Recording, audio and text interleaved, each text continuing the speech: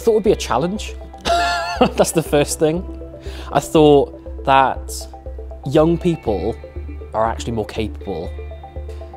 And also Shakespeare in itself is incredibly magical and so otherworldly that it actually really enticed them rather than pushed them away. I've been finding it fun. This is the first time I've done Shakespeare. My royal lord, do not give the cheer. My apologies, the cheer I shall give. And we didn't approach the language first. We approached with the story and the hook of, do you like witches?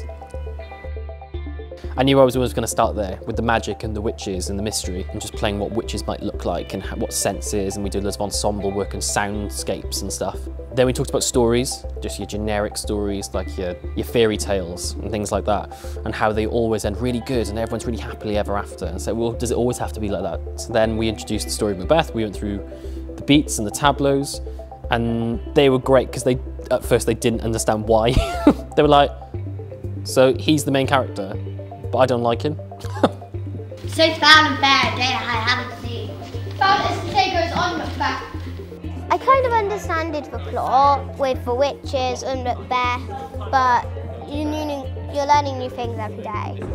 I find it fun to use the Shakespearean words, but I have always been a fan of, these aren't my scenes, but I've always liked the bits where the witches do the rhyming rituals because I really like those bits, yeah.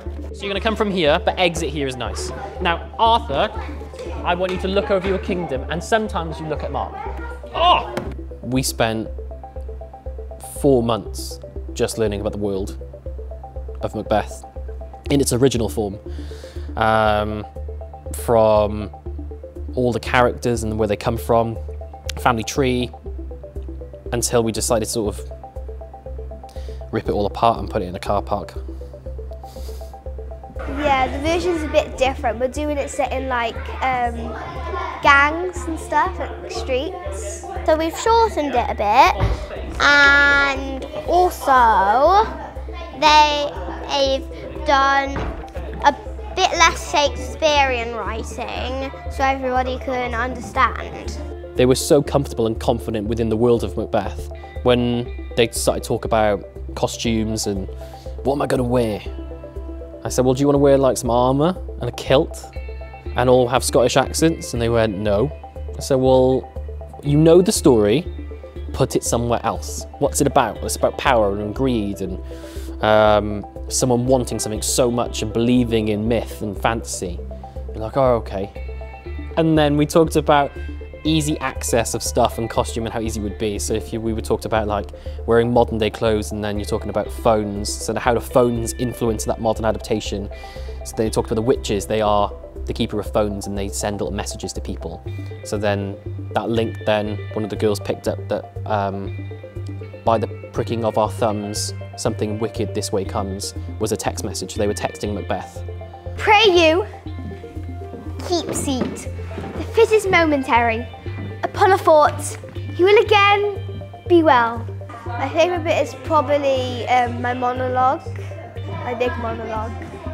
Oh, oh, oh, wash your hands, look not so pale. I tell you yet again, Banquo's buried, he not come out of his grave. Give me your hand, what's done cannot be undone. I will again return to the weird sisters. For more shall they speak, for more I need to know what comes of thee now and future present.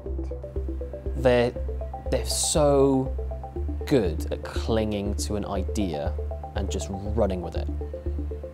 That's their trait. And although they are like young people and they love like to show back, part of me does think that they go, do you know what, the best bit is actually making it. And that's just, the performance is just the cherry on the icing on the cake.